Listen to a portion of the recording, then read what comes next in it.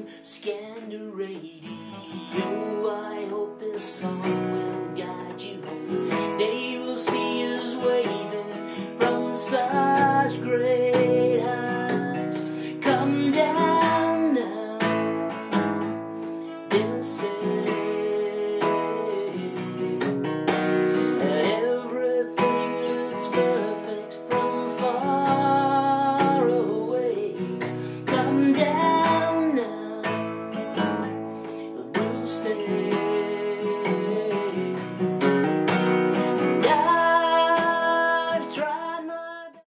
Such Great Heights by Iron and Wine, which is of course a Postal Service cover. He recorded it for the soundtrack of The Garden State, and in this lesson we take a look at two versions, which you could have seen earlier in this video. They're pretty different, I'd say. So one is, of course, the album version, and the other one is how he performs it on stage, which is very freeform and very random to begin with.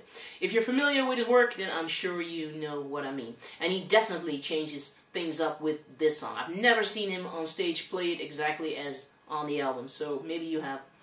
I don't know. Anyway, we of course take a look at that one because it's a lovely finger-picking arrangement. Travis style picking there, so keeping the bass notes going in swing time, so it's not straight like this,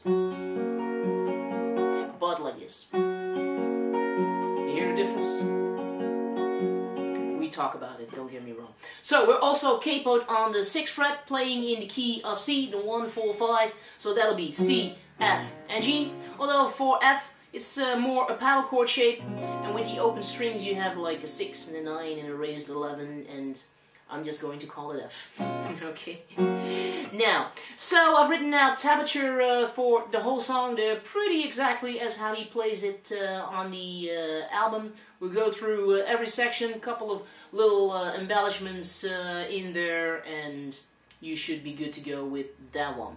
Then, indeed, I want to take a look at how he performs it on stage a bit as well, share you a couple of the things that I bumped into.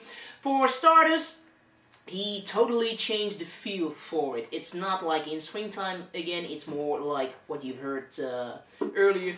1, 2, 3, 4, 1, 2, 3, 4, instead of, and so on. Still playing in the key of C there, but with a barred F chord in there. Strings a little bit muted.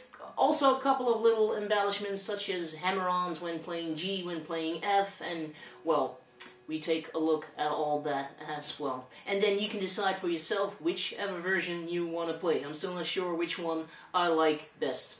He also sings it pretty different when playing it on stage, because on the album he's on the 6th fret. On stage he sometimes just takes it off or puts the capo on the 1st or the 2nd fret, and so taking it down quite a bit, but singing it an octave up.